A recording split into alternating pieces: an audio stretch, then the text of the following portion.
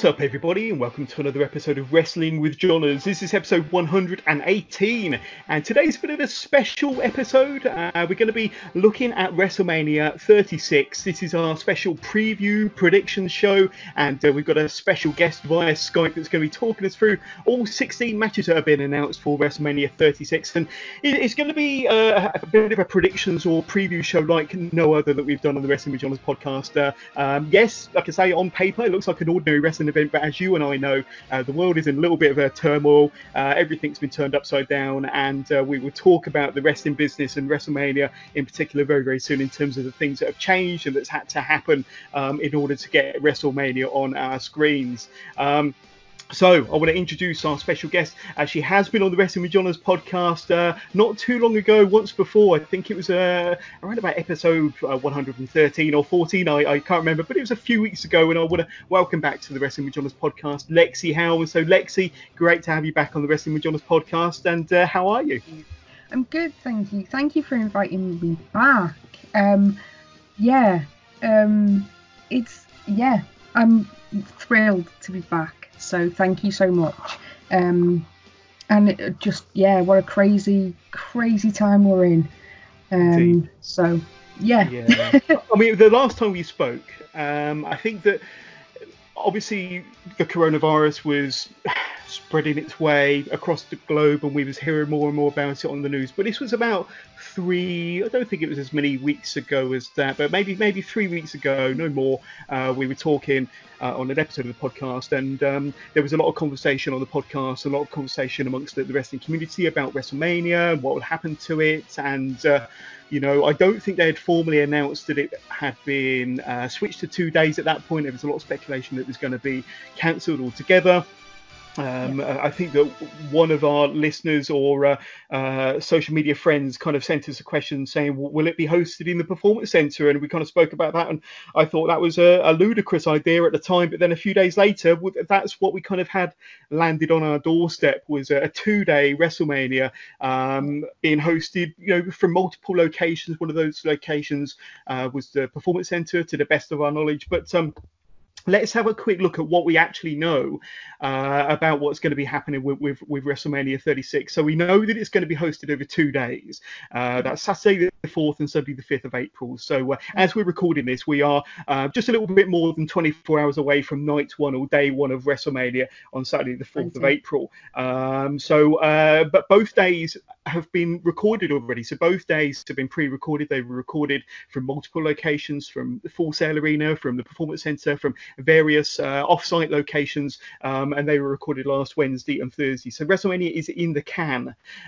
We just wait to see kind of what it looks like on the days itself. We know for sure. We don't know for sure which matches will take place on which days. Now, there was something that went out on social media a week or so ago, but I think that might have been from an official WWE source. But since then, I don't know, things have changed, but we don't really know for sure which matches are going to take place on which days. As we mentioned, some of the matches were filmed on location. So, Lexi, we were talking off air about some of this. Of course, you've got The Fiend versus John Cena that was going to be filmed in some kind of studio setup made out to be the Firefly Funhouse. And, of course, you've got the Boneyard match between AJ Styles and The Undertaker, and possibly an off-site match with Edge versus Randy Orton. So that could be quite interesting. What else do we know? So we know that Roman Reigns won't be involved in WrestleMania. Now, this is a bit of a I don't know, internet legend, really, I suppose, as to why he didn't take part in his match against Goldberg for the Universal Championship. Now, by all accounts, it was something to do with The Miz turning up at these recordings for WrestleMania with quite a heavy cold and a temperature he shouldn't have been there. The Usos, who are, of course, cousins with Roman Reigns, got upset by this. Roman Reigns got upset because the Usos were upset about the situation, of course, with Roman Reigns having twice recovered from leukemia. He's got, a compromised immune system.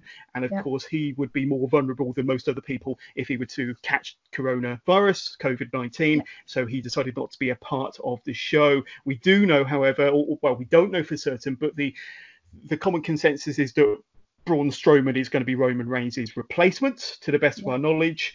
We also know that there will be no battle royals at this year's WrestleMania. None have been announced, and of course, previous years we've had a women's battle royal and a men's battle royal, the Andre the Giant battle royal, and of course that would mean getting 30 wrestlers in the ring at the same time, which of course I don't think many of these locations can handle any more than maybe 40 or 50 people in the building at any one time, so that would kind of blow that out of the water. What else do we know? Wrestlers that were due to be part of WrestleMania but aren't. Dana Brooke, I understand, withdrew because of coronavirus. The Miz, I'm not sure if he actually took part, but I think he possibly got withdrew from his match. Andrade because of an injury. And that's pretty much all we know apart from Roman Reigns. But anything else you're aware? Sorry, go ahead, Lexi. Sorry, as far as I know, Rey Mysterio is also quarantined. And as well, even though he's going to be on the card by reports, Daniel Bryan has gone into self-isolation. It came out earlier this week. His wife on the Bella podcast basically said that he has an autoimmune disease and as a result, he's got to go into quarantine, and obviously she's pregnant as well, and they've got a young kid. That's as far as I know. And also as well, a little bit of information for you. The AJ Styles Undertaker match.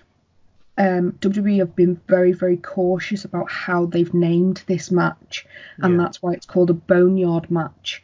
They've called it a Boneyard match because it sounds less morbid than a Buried Alive match, which is what it essentially is, to my understanding anyway.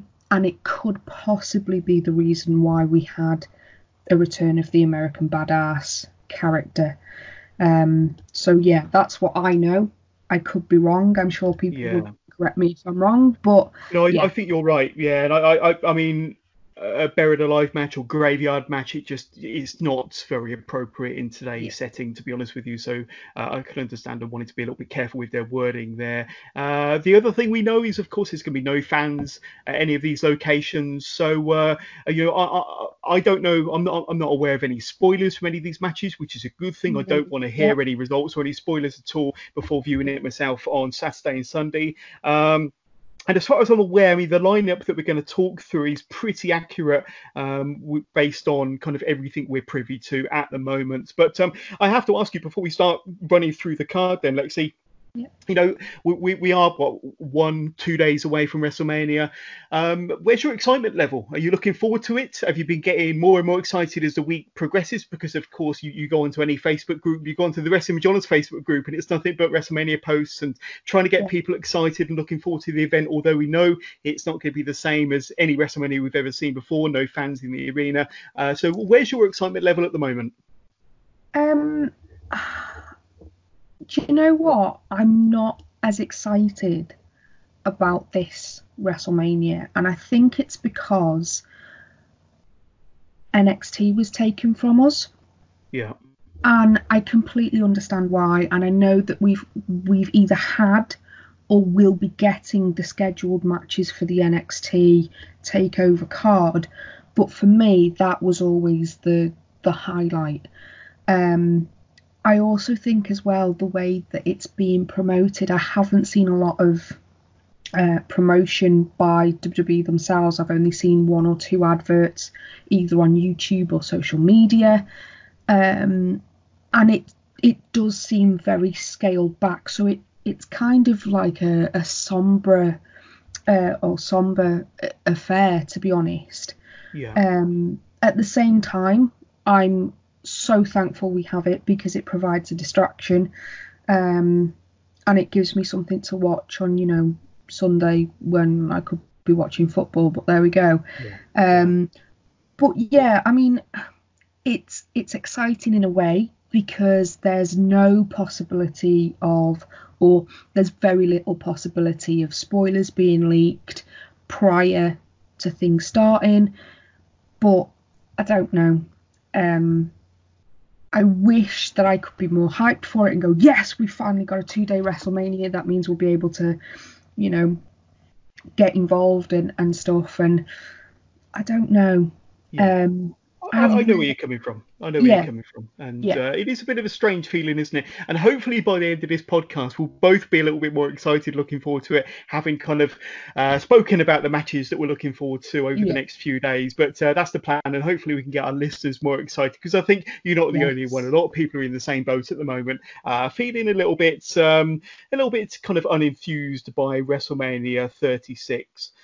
So, Lexi, before we head into the matches at WrestleMania 36, then I just want to kind of let my listeners know what we've been kind of doing on the Wrestling with John's podcast over the last week or so, and a lot of it is WrestleMania themed. So, if you want to get even more hyped about WrestleMania 36, go out and check our WrestleMania 8 kind of look back review, our kind of retro pay-per-view review that we did with Chris and Nick from the Broken But Glorious Wrestling podcast a couple of episodes ago, and that was a really, really fun listen. And of course, this episode with Lexi, our WrestleMania preview predictions episode, is day 3 of 5. We're dropping 5 podcasts in 5 days. And of course, day 1, we had another retro pay-per-view review. WrestleMania 9 we covered with Mike Mad Dog Angus, TNT Extreme Wrestling ring announcer, and he helped us with that review. Really, really good. Go and check that out. That's day 1 of 5. Day 2 of 5 dropped not too long ago, and it was a special WrestleMania edition of the 2-minute Brainbuster quiz with a good friend of the show, Mags, who runs the Badlands podcast and What We Watch and 5 Rounds. He is Mags 3 Pods, but that was a really, really fun episode. And give that a listen to see where Mags ended up on our kind of growing leaderboard, and to see whether he was able to knock Grizz off of the top. And then, of course, today, day 3 of 5 of 5 days, 5 podcasts with Lexi Helms, of course. So, Lexi, let's start having a look at some of the matches. And it is quite a big card. And to be honest with you, even when WrestleMania is usually on one day, this would be a big card for any normal WrestleMania. So I'm kind of glad that it's been split up into 2 days.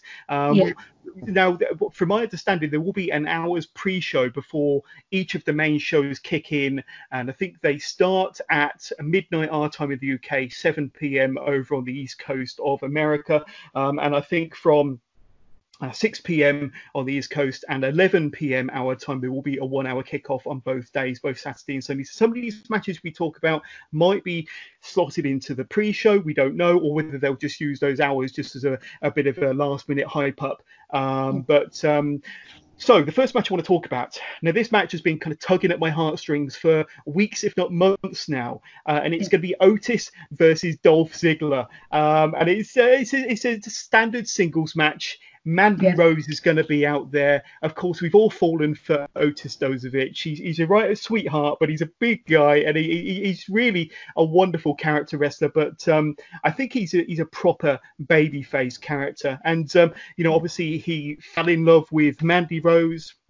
He's given her all sorts of presents like hams and various bits of meat to try to woo her and get her attention. And then he manages to kind of sort out a Valentine's date, and he kind of he's late for the date. And by the time he gets to the restaurant, Dolph Ziggler, the slimy son of a gun, is already sitting there with Mandy Rose at the table, essentially stealing Otis's girl. So it's been a great storyline. To be honest with you, when you look at all the kind of the builds to the matches that we're going to be talking about, this is one of the more interesting and fun storyline builds, to be honest with you. But I'm looking forward to this one, because I want to see Otis get a little bit of comeuppance and get a little bit of revenge, to be honest with you. And I think that Dolph Ziggler, he's the perfect opponent. He's going to bounce all over the ring for Otis. And I think, we are going to see Otis very vulnerable during this match as well, especially with Mandy on the outside. But where's your kind of mind at, and where's your heart at when it comes to Otis versus Dolph Ziggler? And will Mandy play a part in the finish, maybe? I'm hoping Mandy plays a part in the finish, because it would be a nice way to sort of round off the feud if this is going to be the end match.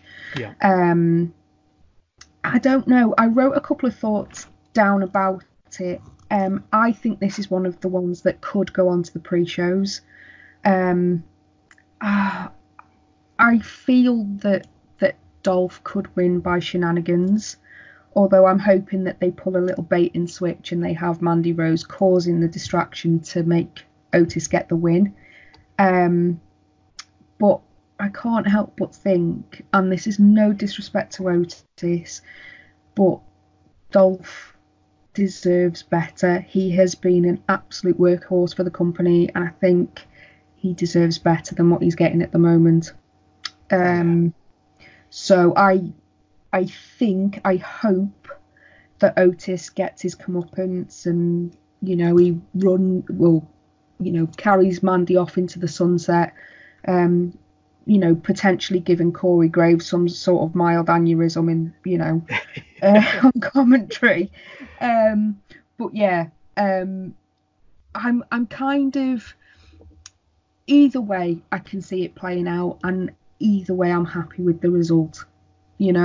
If Otis gets the girl, it's a lovely WrestleMania moment. Well done, that feud's ended. See you later. And if Dolph gets the girl and things fall apart, then he gets his comeuppance. So yeah. Well, my personal feelings is I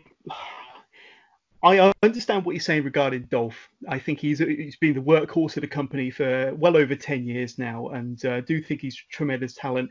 But I think his position in the company needs to be kind of helping individuals like Otis and helping some of the new stars. And I like the tag team heavy machinery, so I don't want Otis to split up from Tucker anytime soon. I want them to carry on. I think they've got a bright future as a tag team ahead of them. And let's be honest, I think if Otis splits up from Tucker, that could be the end of Tucker, dare I say it, because Otis is the real star of the tag team. So I want them to kind of remain as a tag team for a while. But I don't know. I think I've got my heart says Otis. I want Otis to win, but my head says Dolph Ziggler, because I think that this is probably a story that's going to continue, and I think that Otis is probably going to get one more heartbreak with a loss at WrestleMania, only to possibly get his revenge or comeuppance against either Dolph or maybe Dolph and Bobby Roode in a tag match, maybe for SummerSlam, when we got fans in the arena that can appreciate the kind of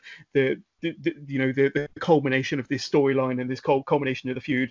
But I don't know, but yeah, I've got a funny feeling, and I'm gonna jump off the fence here and say Dolph Ziggler is going to win this one, because I think there will be some shenanigans. I think Mandy Rose is going to get involved, and I think that could lead to Otis or lose in the match. But who are you going with your winner in this one? I'm going to say Ziggler. And I'm going to say it's by shenanigans. I'm not sure whether it's going to be Mandy or Bobby, because I'd love to see Bobby Roode at WrestleMania. But yeah, I think it's going to go that way. But if we're wrong, nice surprise. Yeah, we shall see. I think that they've got, they've got a really good storyline here. So I think it's going to they're going to drag this storyline out for as long as they possibly can, because it's not reached its culmination yet. It's not reached its natural ending as far as I'm concerned. So I think the only way they can continue it is by having Otis lose, Dolph to go over, and I think they'll kind of draw it out for at least one more pay-per-view, whenever that might be. So that's going to be a really good. But that's one of the matches, that I'm looking forward to, mainly because it's had a really good storyline behind it, to be honest with you, which the same can't be said for a lot of the matches we're going to talk about, which haven't had much of a storyline build at all, but that one definitely has. The next match we're going to talk about, Lexi, it's actually a title match, and it's going to be for the women's tag team championships. You've got the current champions, the Kabuki Warriors, and let's be honest, they've held on to the belts for quite a while now. Asuka and Kairi Sane going up against Alexa Bliss and Nikki Cross. So there were rumours that this was going to be a multi-team match, possibly involving Natalya and Beth Phoenix, and that hasn't happened. Of course, Beth Phoenix has played a little bit of a role in the storyline regarding her husband Edge in his feud with Randy Orton. But as it turns out, you've just got Alexa Bliss, Nikki Cross. They're a fairly established tag team in the kind of women's tag team scene. They've been together for quite a while now. I want to say about a year. Going up against the Kabuki Warriors. So you've got four, fairly good wrestlers in there. And I like the combination of Alexa Bliss and Nikki Cross. I think they gel together. I like their kind of friendship and what they portray on the TV. Big fans of the Kabuki Warriors. I like Kairi Sane, like Asuka. I like their heel persona as well. Definitely doing the business as far as that's concerned. I think if I were to pick a winner on this one, personally, I'd like to see the Kabuki Warriors retain, to be honest with you. I think that they definitely deserve it. And I think Asuka, I don't know if she's actually had a victory or a win at WrestleMania. Of course, she lost 2 years ago in New Orleans against Charlotte Flair. I think she might have been in the Women's Battle Royal last year. I don't think it was anything special that she was involved in. So this year, I'd like to see her get a WrestleMania win with Kairi Sane. And if you think about it, the original theme of WrestleMania 36 was the kind of the pirate theme, the pirate ship that was going to be on the top of the stadium and everything. So it would have been an awesome experience and an entrance for Kairi Sane. But I'd like to see her pick up the win as well. But where's your thoughts regarding this women's tag title match laying at the moment then, Lexi? I'm the opposite. I am big fans of both teams. But for me, I think that if Alexa Bliss and Nikki Cross win, it can allow that feud to continue, and possibly get higher stakes than just the tag titles. So it could be that there's some sort of ladder match or something to really sort of solidify both teams as, the fantastic performers that they are. Yeah. Because the question is, if the Kabuki Warriors win, who's going to be the people to take the title from them? Yeah, true. So just thinking sort of longer and also thinking about the other responses I've got to the matches, I do think that we could see a title change in that match. Yeah, you've got a good point. You really do. I mean, as far as future contenders, if the Kabuki Warriors were to keep on to hold on to the titles, you could see them potentially, dare I say it, have a SummerSlam match with Natalya and Beth Phoenix. I mean, they're fairly established as best friends, and they have had kind of tag matches together before, so they could be looking further down the road and thinking, well, yes, we've got Natalya and Beth Phoenix. Let's not waste them at WrestleMania. Let's have them in front of a crowd to win the championships at SummerSlam. But I also kind of agree with you as well, and I think that if there were going to be any title changes happening this weekend at WrestleMania, it could very well be the women's tag title match. And like you say, Alexa Bliss and Nikki Cross, they're an established duo. They are over as an act. The Kabuki Warriors have held the title for quite a while now, so maybe it's time for a title change. But that's going to be a really interesting one. So you're going for Alexa Bliss and Nikki Cross. Am I right in thinking that? Yeah. Okay. And I'm going to go for the Kabuki Warriors there. So we'll see. But that's more for selfish reasons, because I think I think they deserve the WrestleMania moments. But let's talk about another championship match. Now, this is one match that I am particularly looking forward to. Now, you did say at the top of the show that this match could change when we see it on our TV screens because of a concern that his wife has about his health issues, and that's of course Daniel Bryan going up against Sami Zayn. So it's still advertised as that. So we've got to kind of assume until we know for definite otherwise that it's not going ahead. Now, I mean, you mentioned some medical concerns that Brie has about her husband from her podcast. Now, I didn't hear that, but I know that Daniel Bryan, I think he's either asthmatic or something like that. Yeah. And of course, asthmatics are a little bit more susceptible to having contracting COVID-19, of course. So that could very well be the reason. I did know that he was questionable, and it was 50-50 as to whether he would actually be wrestling at WrestleMania. But I have heard, because I do listen to the Dave Meltzer podcast, and he seems to kind of have his fingers in all the pies as far as internet rumors are concerned. But he said that Daniel Bryan did wrestle at the event, or certainly according to his source anyway. But nevertheless, let's pretend that this match does go ahead, because I think this could be a real corker of a match, to be honest with you. And of course, massive fans of Sami Zayn on this podcast, massive fans of Daniel Bryan. Bit of a dream match to see them kind of go at it, because of course, especially fans of American indie wrestling would know them from their Ring of Honor days and their PWG days and things like that. But two kind of traditionally amazing technical wrestlers, it could be akin to Sami's match with Nakamura 4 years ago in Texas, or Dallas, sorry. But I'm really looking forward to to this one. But Yeah. what about yourself? We're expecting Shinsuke Nakamura to accompany Sami Zayn to the ring, quite possibly, and Drew Gulak to accompany Daniel Bryan. So there could be some outside stuff go on there as well. But I wouldn't mind. I'm a big fan of all four of these. They can certainly go. I probably wouldn't have minded a tag match, to be honest with you, to get to even more talent on the card in the ring. But where's your kind of head and your heart regarding this one? One of the first things I wrote down about this match was it's going to be one hell of a match. Oh yeah. My heart aches because I'm a huge fan of Nakamura, and as much as I love Sami Zayn and Cesaro, it should always be Nakamura any day of the week as the champion. But it is what it is. I think Sami Zayn will retain, and I thought that irrespective of the rumours surrounding Daniel Bryan. And I think it could build, and I think what they could do is they could lead into the rematch from Dallas from 4 years ago, with Nakamura versus Zayn on the main roster. They've got quite a while to build it as well. So have, shenanigans again, and then eventually it lead up. But yeah, I really, really, really cannot wait to see this match. It's one of the ones I am so looking forward to.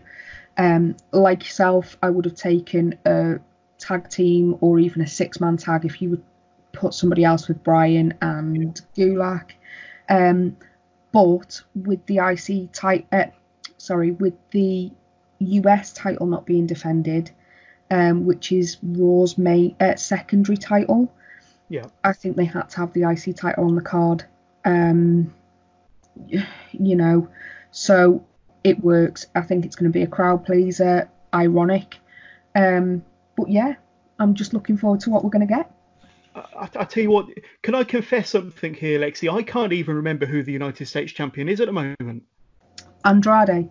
Of course it is. But he's been on and off telly an awful lot lately, hasn't he? He's currently off with his injury that he sustained a week or so ago, which is why he's been replaced in the match that we'll talk about very, very soon. But honestly, I couldn't remember. And that just kind of it kind of demonstrates how unimportant some of these secondary titles are, and in the same breath, some of the world titles are kind of not represented very well on their TV shows. But I completely had a brain fart there. I couldn't remember who the US champion was, but that probably goes a long way to explaining why some of these secondary titles just aren't treated as important as they deserve to be, or as they used to be anyway. But where are you? Where's your kind of winner's hat going to be thrown here, towards Daniel Bryan or towards Sami Zayn then? I think it's going to be Sami Zayn. I think the company are really sort of playing up to the heel champions at the moment. Yeah. And I do think a title with the history that the IC title has, I think if it's going to be dropped, I think WWE would prefer to have it dropped in front of a crowd rather than an empty arena. That's just what my gut tells me. My head screaming and going, no. They could still pull a swerve on us, but that's where Sami Zayn. I'm inclined to agree. And I think when you look at the talent, and I failed to mention Cesaro, but you did mention Cesaro could be out there. He's part of that wonderful kind of collective threesome at the moment with Zayn and Nakamura, of course. And I think that there's this kind of feud between these five, if you include Drew Gulak as well, has a lot of legs, and could really kind of be played out for a bit longer. And I've got to say, the biggest positive to all of this is Sami Zayn. I think his character development is fantastic. I think he's really, really. I mean, I couldn't believe when he won the IC title that was his first championship on the main roster. When you kind of take to one side his NXT championship, which was absolutely amazing. And I think Sami Zayn as that kind of comedy heel character at the moment, he's playing it to a T, and he's always been great with his character. He's always been great as a heel. And when he gets a chance to perform in the ring, he really does turn it on as well. So I'm looking forward to this. But I'm going to go for Sami Zayn, and I think that'd be great for him to have a WrestleMania win over Daniel Bryan. I don't think it will hurt Daniel Bryan much either, because I think whatever happens to Daniel Bryan, whether he wins matches or loses matches, I don't think it will affect Daniel Bryan. He'll always bounce back, just as strong as before. So I don't think it affects. I don't think the loss will affect Daniel Bryan at all. But it will certainly kind of help and aid Sami Zayn in becoming more of a legend than he already is. So. Yeah. Right then, Lexi. So the next match, I don't think it's the match that many people are looking forward to. It's certainly not high on their list of matches that they're going to be kind of staying awake for over here in the wee hours of the morning in the UK. But it's King Corbin versus Elias. So I'm sorry to have to do this to you, but it is probably the dullest match on the WrestleMania card. I don't know. I could be offending you. You could be the biggest fan of Elias or the biggest fan of King Corbin. I can understand why they put these two together. Two fairly kind of upper mid-card wrestlers. I suppose Elias is probably underneath King Corbin in the ranking of things, but an opportunity to get some fresher talent over, I suppose. You've got quite a lot of veterans coming back for this year's WrestleMania, like you do with a lot of Manias. But, it's going to be unique and fairly fresh, I suppose. At least it's not King Corbin versus Roman Reigns for the 4,000th time. But Elias versus King Corbin, we saw the bump that Elias took off the stage at Full Sail last week's SmackDown. That was pretty good. It helps to set up the story, of course. Crikey, King Corbin versus Elias. I think if one match needed a gimmick to kind of give this a little bit of life to kickstart it a little bit, I would say this match definitely needed a gimmick. But it is just a singles match, so maybe they got some tricks up their sleeve. I don't know. I am, like I say, intrigued to a certain degree because it's two fairly fresh wrestlers that we haven't seen an awful lot of over the years on WrestleManias. I know they've teased Elias with a bit of a mini feud backwards and forwards with John Cena over the last couple of years, but at least this match gives these two a bit more of an exposure without a legends or a part-timer being involved. But what say you then, Lexi? Do you know what? Now that you've said that, I'm thinking actually, to be perfectly honest with you, I wrote 3 words down for this match. And they are piss break match. Yeah, I was thinking the same. I couldn't care less, to be honest with you, and that's no disrespect to them. I really enjoy Elias's character. I really, really do, and I love the fact that he comes out and he plays his guitar and he sings and stuff. But I miss the NXT version of Baron Corbin. I just find him creepy. I don't know why. Yeah. If it was NXT Corbin, be down for it. But no, I couldn't care less. If it goes to a double count out, great, carry on. That will probably be the time if I'm up awake where I'm refilling snacks and stuff. So, Exactly. This will be the time to be getting your pizza out the oven and getting some more snacks ready. But carry on. Yeah, hopefully as well that goes on to the pre-show to warm the viewers up,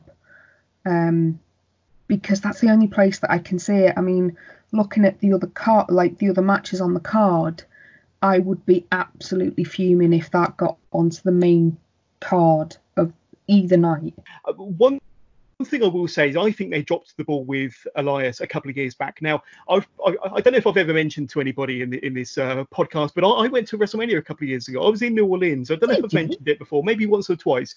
But a couple of years ago, 2018, New Orleans, Elias was massively over. Everybody, especially down Bourbon Street, whatever you want to call it, was singing "Let's Walk with Elias." The Monday Night Raw after WrestleMania, everybody was going "Walk with Elias," and years ago when he was white hot. And I can't kind of think of any more than maybe 1 or 2 matches that I've actually seen of Elias's kind of on the main roster. He's been more of a novelty act, strumming his guitar, but I can't really think of many matches he's actually had. So I think it would be nice to see him actually in the ring performing as a wrestler. So who are you going to go with in this match then? I've kind of got an inkling as far as where I'm going, but what about yourself? I'm hoping it goes to Elias, just because I prefer them out of the two. But knowing WWE, they'll book Corbin. without a shadow of a doubt. So I'm actually going to say Baron Corbin to win. Yeah, and you have to remember that it was only 12 months ago that they had Baron Corbin. I don't think he was King Corbin then, but Baron Corbin, he defeated Kurt Angle in that retirement match that nobody wanted. Yeah. Wow. That's just made me really sad. I completely forgot about that. So that we can kind of recap who you're going with between those two, Elias and King Corbin. I'm going to say Corbin, just because of previous experience with him. It seems that backstage people are quite, they quite like him, and I'm just going to say Corbin. So.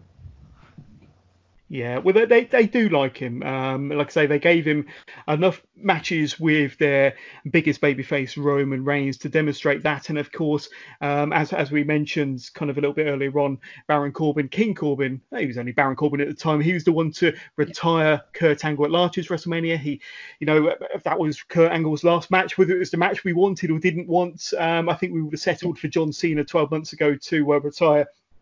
Or to have Kurt Angle's retirement match, but as it was King Corbin. So let's skip ahead there. Aleister Black versus Bobby Lashley. Now, I kind of heard through the various dirt sheets and websites that Bobby Lashley has been affected by the coronavirus as well. I understand that he even self-quarantined for about a week, but he was kind of recovered, fit and healthy to do the recording. So as far as I'm aware, this match did go ahead. I've been assured by Mr. Meltzer once again that Aleister Black did have a match at WrestleMania and that it was against Bobby Lashley.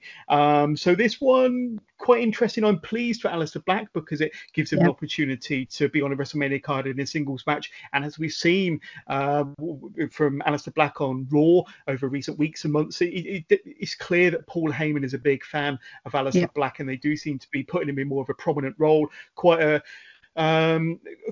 dominant role as well. He certainly has had quite a good winning streak and put up against a reasonably credible opponent in Bobby Lashley here at WrestleMania 36. But Aleister Black made his WrestleMania debut in a tag match alongside Ricochet, and I think it was possibly for the SmackDown or Raw tag team titles. I can't remember which, but that was a nice introduction. But here he's got a bit more of a spotlight on him in a featured match at WrestleMania, and I'm quite intrigued by this match, to be honest with you. Like I say, mostly because it's Aleister Black, and I think he's got a really bright future ahead of him, and I think the company are getting behind him. And secondly, because it's Aleister Black, I've got no interest in Bobby Lashley, if I'm honest. But what about yourself, and how do you think this one might go down?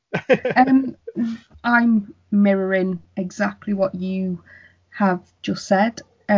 One thing I did when I first read it, and I have to be honest with you, I haven't really been keeping up with the shows, but one of the things that it was quite jarring. I was like, I wouldn't have put Aleister Black against Bobby Lashley, but we will go with it because obviously he is on the main, he's on the card, so that's happy. I'm going to get to the chase with it. I don't care what happens in the match as long as Aleister Black wins. I have loved him since I first saw him. I didn't know him as Tommy End, which I know might upset a couple of people, but that night in the second night of the UK Championship tournament in 2017 when I saw him, I fell in love with him. Yes, I fell in love with him, and I was like, So, that's it.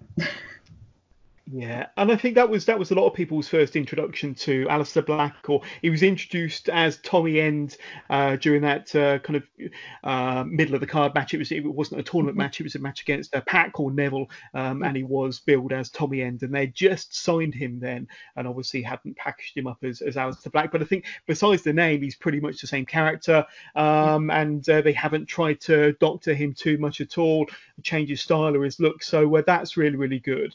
But I've got to, just to cut to the chase, I'm going to go with Aleister Black as well. And I'm just really, really pleased to see him in a featured match, in a singles match at WrestleMania. And I want this to be quick. I want this to be a decisive win. Give him 3 or 4 minutes, Black Mass from out of nowhere, and 1, 2, 3. And like I say, they've been pushing him and kind of building him up as this, kind of next big thing, you could say. So I think it needs to be a dominant, decisive win. Give him, a 3 or 4 minute match, nice and quick, black mass, over with, and then move him on to bigger and better things. And I want to see 12 months further on down the line, WrestleMania 37. I want to see Aleister Black in a really prominent match, kind of a championship match, because I think if they handle Aleister Black and develop his storylines and carefully handpick his opponents between now WrestleMania 37, I think you could be looking at Aleister Black in a championship match, most definitely. But that's kind of the upward trajectory that I'm hoping for anyway. So Aleister Black it is from both of us there. Let's talk about another championship match, and this one is for the Raw Tag Team Champions. Now, this match has kind of changed a little bit. I think originally it was the Street Profits. I think that this was originally going to be a multi-team match, but it's kind of gone down to a team versus team, just a straight tag match, which was originally billed as the Street Profits versus Andrade and Angel Garza. Now, I think originally Andrade and Angel Garza, along with Humberto Carrillo and Rey Mysterio, were going to be involved in a 4-way match for the US Championship. As it turns out, Rey Mysterio had to drop out of WrestleMania because he contracted the virus. Humberto Carrillo's been relegated to the reserves bench by the sounds of it. Andrade got injured in a match, not sure when or how, but he has since been replaced by Austin Theory, so NXT newcomer. Now, we've only seen him in a few matches on NXT, and I think every single match has been on the losing end, but we know that Austin Theory, he looks great. He's reasonably confident on the microphone. He's good in the ring, so he's pretty much the total package. I think he's only 22 years old, so the world is his oyster, and the future is very, very bright for Austin Theory. Teaming up with Angel Garza, we all love Angel Garza, whether he's a heel, whether he's a babyface. He looks great, good in the ring, and they're going to be accompanied by Zelina Vega, of course. The Street Profits, hell of a tag team. Was a little bit fearful for Montez Ford in that bump he took over the top rope on Monday when Austin Theory was meant to have caught him on the outside, and that didn't happen, and that was a tremendous and very worrying bump. But I think this match has a lot of potential, to be honest with you. When you look at the individuals in the ring, you've got Montez Ford, who can frog splash for America any day of the week, and twice on Sundays. Angelo Dawkins, who's the powerhouse, and he quite often gets the hot tag. And then, of course, you've got Theory and Angel Garza. So I think this could be quite a strong match for the Raw Tag Team titles, and a hell of a WrestleMania debut for Austin Theory. But give us your thoughts on this one. This could be quite an interesting match. Yes. I have written some thoughts about it. I personally would like to see the Street Profits win. I don't think it's time for their title reign to come to an end. But you could add in the argument that if Austin Theory and Angel Garza win, it strengthens Zelina Vega's position, because she will manage the Raw Tag Team Champions and she will manage the current US title, US champ as well, which would be a really good thing to see portrayed. That it's not all just bringing it to the gender thing. Somebody, the female that has the ambition to want to be successful and stuff like that. She's great on the mic as well. So, either way, I would be happy. I think there's going to be some crazy moves. I was going to say the crowd are going to be amazing, but they're not even there. So it will be interesting to see how many red Solo cups have been sold in sort of this area from Costco. Every time I walk past, I want to grab one, but I can't, because they come in like bags of like 100. And they're massive, so it's like, I really want one. But I'm going to say Profits retain. I think it's too soon for them to drop the titles. They are very, very much over. They're entertaining as hell, and there's nothing stopping Austin Theory and Angel Garza from going for them again. That's a good pick and a really good argument there. And I'm inclined to agree with you as well. I think Austin Theory and Angel Garza are as good as individual wrestlers that they are. It's a bit of a makeshift team, and I do always kind of have to question whether a makeshift team should kind of go over a more established team in such an important match, such as this at WrestleMania. So I'd like to see the Street Profits win, and I think if you remember back to when we first started seeing them on Raw, I think for months and months they were just there as some sort of backstage comedy act that was updating us on this show as it was progressing. It's great to see them in the ring, great to see them doing so well, and of course they're tag team champions, so I want to see them hold on to the belts for a little bit longer. That being said, I am quite intrigued by your kind of thoughts on if Theory and Garza were to win, then Zelina Vega would be managing the US champion and the Raw Tag Team Champions, and once again she's been doing an amazing job as a manager. And I've seen quite a bit of kind of retro wrestling recently with WrestleMania 8 and WrestleMania 9 and various things. And I actually went back and I specifically wanted to see the Sherry Martel Hall of Fame induction from 2006, I think it was, maybe 2007. And she was tremendous in that. And, we lost another legend far, far too soon. But, and I listened to Bruce Pritchard's podcast about Sherry Martel. So, it brings it all back, having this dominant female manager. And we don't have many managers, full stop. You think of Paul Heyman and Zelina Vega, and that's pretty much the only ones that come to mind, to be honest with you. So, I'd be happy either way, much the same as yourself. But I would like the more established Street Profits to win and to retain, because I think they have been doing a great job so far.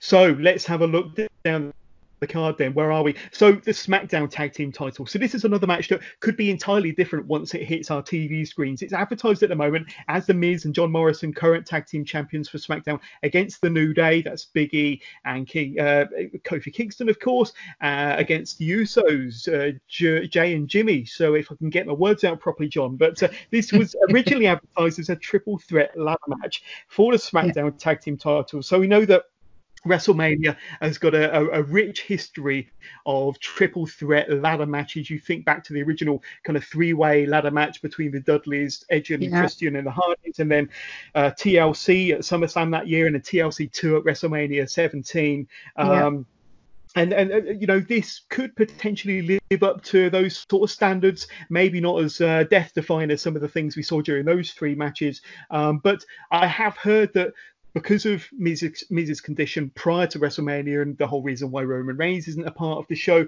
that the Miz was not part of this match, which then I think changed the match drastically. I understand that it's still for the SmackDown Tag Team titles, but it's going to be a three-way match, I understand, between John Morrison, one of the Usos, and Kofi Kingston in the ladder match. And although it's more of a singles match, it will still be with the tag team title suspended above the ring. Have you heard anything about this match in particular, or what's your thoughts on what could go down during this match? I've heard the same thing as you, that it's going to be the tag titles will be defended by a member of each team. Now, that would be interesting. And I don't really know, unless they could have found somebody else to take Miz's spot. Then it carries on as a six-person. But I think we'll have new tag champs, and I think that this could play into a potential feud between Morrison and the Miz. I can see this going a variety of ways. One of the things that I wrote was, will Xavier Woods be back and help the New Day? Could they find somebody else to replace the Miz? I know it's probably not likely, given the fact that I don't think the entire roster was there. No. So that's probably ruled that out. It could be used as the basis for a feud between Morrison and the Miz when the Miz returns and is healthy. Especially if he loses it and he's like, I trusted you to bring it home and you didn't, kind of thing. I actually love all three teams. I do think how we've booked the Raw tag titles I do think we will have a title change. I just can't decide who. I'd love to see the New Day back with them. I just think they're fantastic. They're so entertaining. And it would be interesting to see what would happen when Xavier Woods comes back. I don't know how far away he is from coming back, but it would be nice to have the New Day reign again, shall we say. Yeah. I mean, I've got the same suspicions as you. I think there's going to be a title change, and I think it could. I think you've nailed it on the head there. It could be possibly the pathway to a potential feud between The Miz and John Morrison. I think that although they were previously a tag team when they first came onto the main roster, kind of early to mid 2000s, I did think that of the two, John Morrison has the greater potential, so I think they could really push him more as a single star. I thought putting him with The Miz in a tag team was a bit of an odd fit, considering John Morrison has gone out and made a name for himself as a single star. But I think that's possibly the way they're heading. And if you think about 12 months ago, Kofi Kingston was on top of the world. He just won the WWF title against Daniel Bryan in that epic match at WrestleMania 35. And it would be nice to see history repeat itself to a certain degree with Kofi lifting a championship, providing he's the other one of the New Day. Of course, we've got Big E here. He could be the member of New Day used in this ladder match. But I'd like it to be Kofi. But either way, I think that the titles are changing. I think Morrison and Miz are losing their championship gold. I don't think the Usos have done enough in my mind to become champions. So I think that just leads to one conclusion. And I think the New Day are winning. And I think it's going to be Kofi that's going to be the one to grab the championships down from the rafters. So that's going to be a really interesting one. And with the added stipulation of it being a ladder match, you've got the involvement of John Morrison. We know what he's capable of, kind of athleticism and gymnastics wise, and all his parkour stuff. We know what Kofi Kingston's about all day long, and the Usos, they're not afraid to get involved with ladders and great heights. So I think that's going to be I think there could be a sleeper match. I think that could be one of the matches we'll be talking about on Monday morning. But really, really interesting. So you're going for a title change. You're going for New Day. Is that correct? Yeah, that's right. Yeah, and I'm inclined to agree. I'm going to go for the New Day as well. And going back to the Raw titles, if we're predicting that the Street Profits are holding on to theirs, then I think there's going to be a title change for the SmackDown Tag Team titles. That tends to be, I don't know, the pattern. You kind of keep one and you lose one. But I think the New Day are going to win the tag team titles, and good for them. Let's talk about one of the bigger matches on the card then. So we've talked about what could be considered more the undercard so far. Let's talk about one of the bigger matches, and I'm talking Edge versus Randy Orton. So this is a match that's been built. We remember that epic return, of course, in January at the Royal Rumble when Edge made his surprise entrance. I think he was number 25. The crowd went ballistic. And he had a fantastic showing in the Rumble there. I believe, if I remember rightly, he eliminated Randy Orton, which then led to a little bit of a confrontation the following night on Raw. And Randy Orton attacked Edge quite violently with some chairs. They've had a really good build-up with Beth Phoenix getting involved and various others. But the promo work, especially from Edge in the lead-up to this match, has been absolutely epic. And this is the best built match and the match that I'm most looking forward to out of all of them. I think it's going to be an absolutely cracking match, and it's been billed as a last man standing match, Lexi. So this is going to be a really good match, and let's be honest, I think we're all excited for this one. But how do you see this one going down? Because it's a last man standing match, so potentially they could use the whole arena without fans getting in the way. They could wrestle out in the parking lot, and I can seriously see this one going all over the place. Yeah, I mean, depending on where it's located as well, just going back to Gargano and Ciampa's altercation from a couple of weeks ago on NXT, they went into the gym, which was amazing. I loved that bit. So if they're at the Performance Centre, they could mirror the same sort of thing. I have exactly the same thoughts as you. I think the build-up has been excellent on this. You can tell that Paul Heyman has had his hands on the storylines in terms of this. It's really reminded me of the early SmackDown from sort of 2002, 2003, 2004 in the initial brand split. and the type of storylines that you would see. I've written two things. I've written that Edge has returned for a reason, and I hope that he will win to have his another WrestleMania moment, irrespective of whether there's fans there or not. Yeah. It would be fantastic to see him win.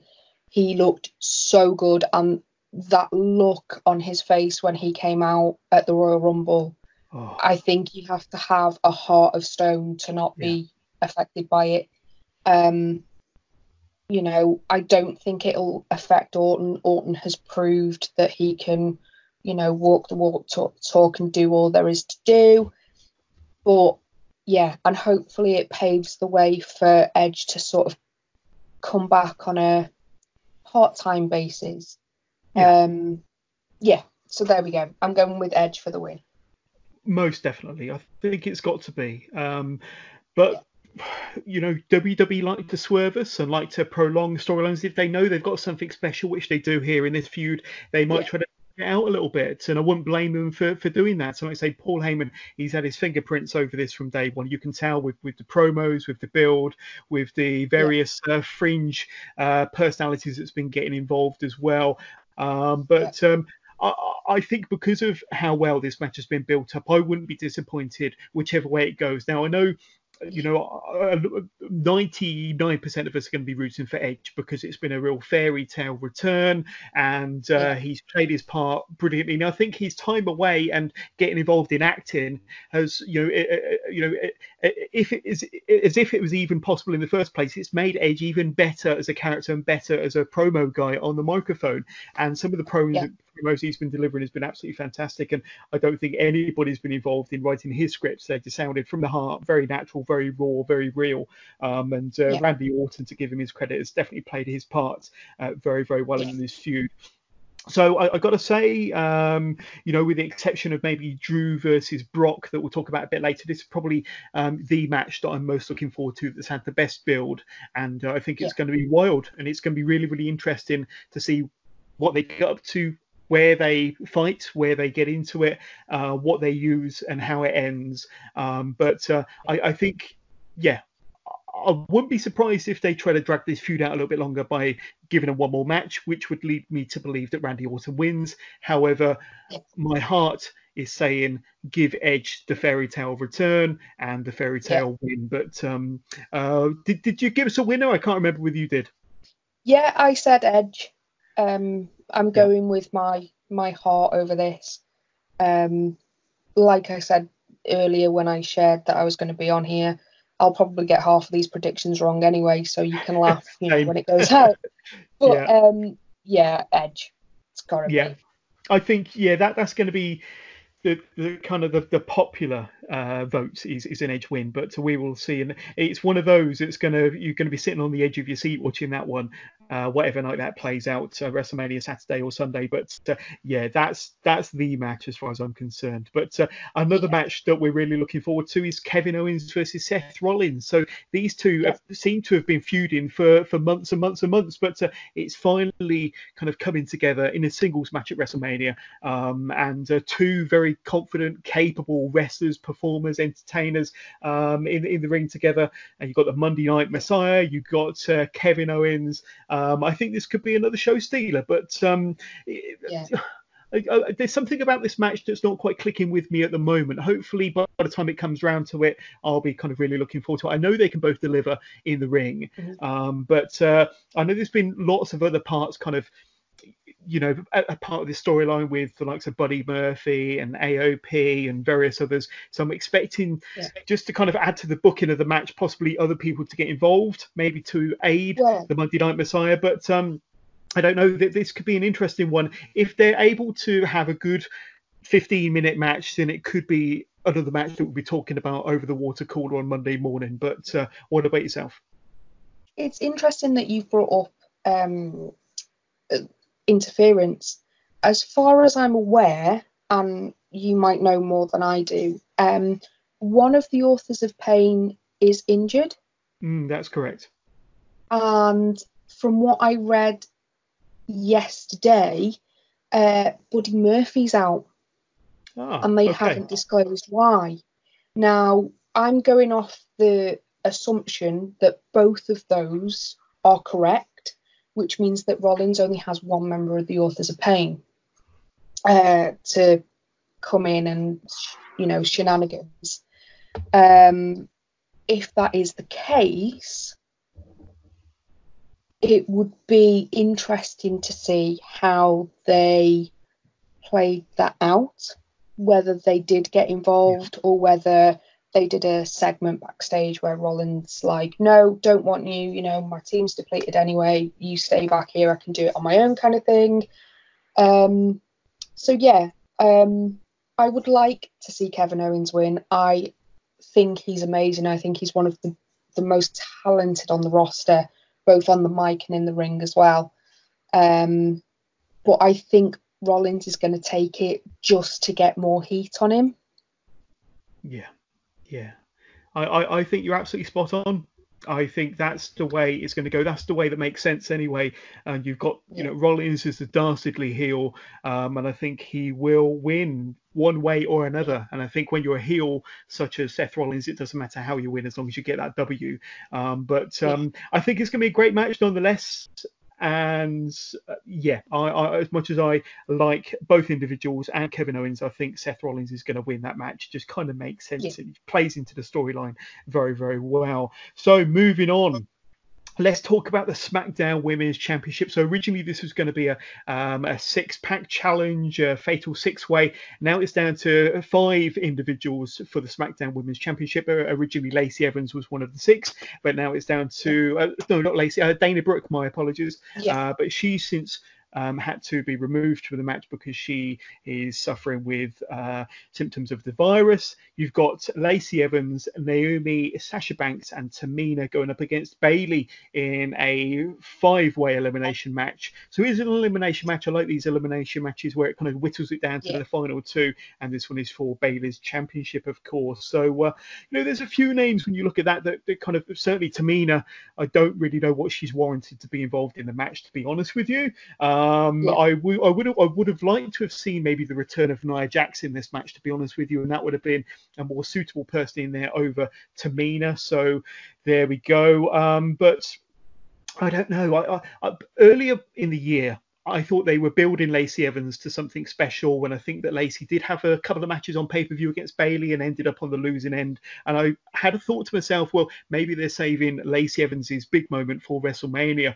It could be a big emotional moment with her daughter in the ring and, the fans cheering and kind of the big payoff. But since Sasha Banks been involved and now she's part of this 5-way match, I kind of think they're building towards something between Bayley and Sasha Banks, which leads me to believe that Sasha Banks could come out as the new champion after this match. But I wouldn't be disappointed if it's either Lacey or Sasha, to be honest with you. But I don't think Bayley's retaining. I think that they've done as much as they can with Bayley as the champion. But what about yourself? Well, one of the things I first wrote when I saw this match was, could we have a call up from NXT to fill Dana Brooke's spot? Especially because we know that at WrestleMania, WWE likes to shake things up, likes to keep surprises in. And then I thought, well, what about Nia Jax? Just throwing it out there, she could come in and then it would play between the Bayley Banks teaming up and Tamina and Nia Jax. It would be nice, and I know that you've just said that, she hasn't really warranted it, but Tamina does need a feel-good moment. I don't think she's had one during her career that's memorable that I can think of. But I do think that this match is going to focus on Bayley and Banks. I think, and without being disrespectful to any other of the competitors, I think the way that it's been booked, the fact that you've had kind of a ambiguity running through the friendship, especially, since returning from Banks, I think it's building to the bigger, better things. I mean, their last Iron Woman match from one of the first takeovers, Brooklyn, I think it was. was absolutely outstanding. And if they can get that again, that would be great. I've actually said that Bayley will retain. Ooh, I okay. think it will come down to Bayley and Banks. And I think that there will be something that happens that will not only establish Bayley as the heel, finally showing that, you know, she shed her previous happy-go-lucky persona. And I think that it will build for Bayley versus Banks later down the line. Yeah, some interesting booking there. Some interesting booking. I haven't really considered Bayley actually retaining, to be honest with you. I always thought this storyline was kind of always building towards a Sasha Banks victory and then the two of them feuding. You know, there is a possibility for Bayley to retain. I mean, she's the longest reigning SmackDown Women's Champion in history. So the company obviously have a lot of faith in her, and to have her as the heel, I suppose, retain at WrestleMania would kind of add a bit more credibility to her reign, I suppose. I mean, for me, I don't think Bayley's heel persona has really struck a chord at the moment, to be honest with you. I think, you know, they should really have done more when she was the red hot or white hot babyface from NXT when she came up onto the main roster. That you know, fell flat on its face, and the heel turn was much needed. But when you see what they did with the likes of Io Shirai in NXT with her heel turn, he was kind of hoping for that same sort of treatment for Bayley on the main roster. We haven't quite got that. We've kind of got, you know, Janice from Accounts or the soccer mum baby, really, instead of the aggressive psycho heel that we was hoping for.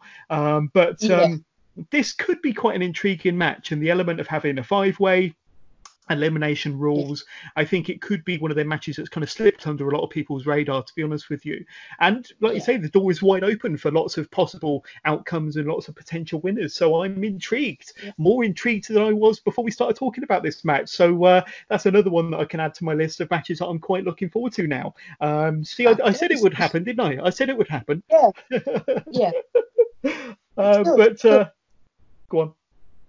No, I was just going to say it's good, you know, and now that we're talking about it, I am starting to get more excited. Trying to pick a favourite match, though, is going to be difficult. But I think I'll have to see it before I go, that was match of the night. So winner-wise, who are you going for in this Fatal 5-Way? Did you say Bayley? Yeah, but I've just looked at one of the other matches I've booked. But yeah, I'm gonna stick with Bayley. Stick with Bayley. Yeah. Good. And I'm gonna go with Sasha Banks. I've just got an inkling. I've got a feeling that Sasha Banks wins the championship, and I think that sets up a nice little feud. And hopefully we can see, you know, a little glimmer of what we saw between those two in NXT with their classic matches. That's my take on it. So we're going to go from the SmackDown Women's Championship to the NXT Women's Championship. So for the first time, an NXT Championship is going to be defended on a WrestleMania. And when we look at the card, it's got quite a lot of women's matches. But this one, obviously being promoted up onto the WrestleMania card from NXT. And of course, you've got Rhea Ripley going up against Charlotte Flair. Now, Charlotte Flair won this year's Women's Royal Rumble, and she obviously had the choice of the Raw Women's Champion, Becky Lynch, or Bayley on SmackDown, but she decided to go for Rhea Ripley. So that's been a nice change, a nice turn of events, something quite fresh and different and exciting, and a fresh and new opponent for Charlotte Flair as well, because I think we've seen her go through all the competition, the entire women's roster on Raw and SmackDown twice over. So it's nice to see her go up against somebody different, and a lot of people have compared Rhea Ripley to Charlotte Flair over the years. So I'm quite looking forward to this match. Now, I'm not entirely sure how it's going to end. I'm a bit torn on this one, because I think in theory Charlotte Flair should win it because she's the better wrestler. But I think, would Charlotte Flair go to Full Sail every week and be a face on NXT, or is she too big for NXT, leading me to believe that Rhea Ripley is going to win and retain somehow? So I'm a little bit torn torn. I'm quite intrigued by this one the more I talk about it, but it's definitely going to be an interesting match. But what about yourself? I have similar thoughts, and I am possibly going to contradict one of the statements that I made in a Grappucino Thoughts article. Picking up what you said about Charlotte Flair being on NXT and traveling to Full Sail, you have to remember what's going on in her private life, and the fact that she hasn't kept it a secret that she's engaged to Andrade. Yeah. You know, would she be willing to be apart from Andrade unless, you know, they can find some way of either putting him back on NXT or what? I hope that this is given the main event slot that it deserves. But my question is, does NXT really need Charlotte Flair? And I have to say no. You know, you look at the talent that you have on NXT in the women's division. You've got Io Shirai, you've got you've got Martinez, you've got Candice LeRae, you've got Rhea Ripley, you've got Bianca Belair. Yeah, Tony Storm. Yeah, so many. Yeah, you know, I mean, you've got Kaylee Lee Ray, who's the NXT Women's Champion, NXT UK Women's Champion. Sorry, you've got Viper, you've got Ginny. Do I think that NXT really needs somebody like Charlotte Flair? Not at the moment. I have got Charlotte Flair to win, because obviously then Ripley can go on to the main roster and go from there. But if Ripley does win, what's next for her? Who is next for her? And I don't have the answer for that, to be honest. Yeah. I mean, it would be great. I mean, you know, looking at the positives of things again, you know, if Charlotte Flair does go to NXT, she could bring in viewers from Raw, SmackDown over to watch her, which could mean fresh eyes on a different product, and you know, but yeah, I don't know.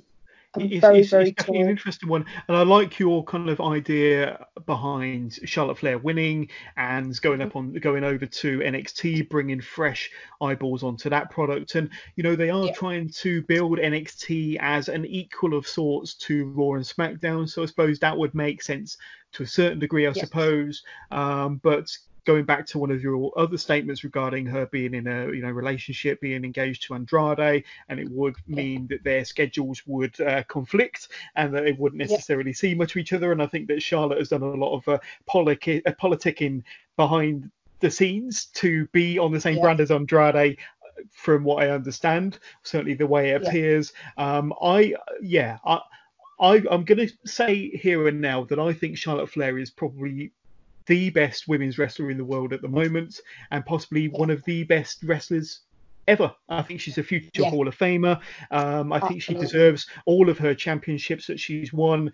She's a wonderful, wonderful character. She looks great. She's brilliant in the ring. So I think she deserves all the accolades. But I am going to say that Rhea Ripley somehow manages to win WrestleMania over Charlotte Flair. For all the reasons we spoke about, I think that Rhea Ripley I think she's still got more competition on the NXT brand to keep it fresh and exciting, in my opinion. People that she haven't faced yet.